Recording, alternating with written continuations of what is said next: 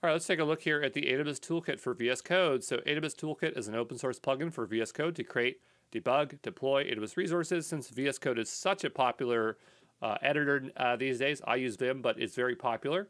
I figured I should make sure you're aware of this plugin. So it can do four things. You get the Aws Explorer. This allows you to explore a wide range of Aws resources linked to your Aws account.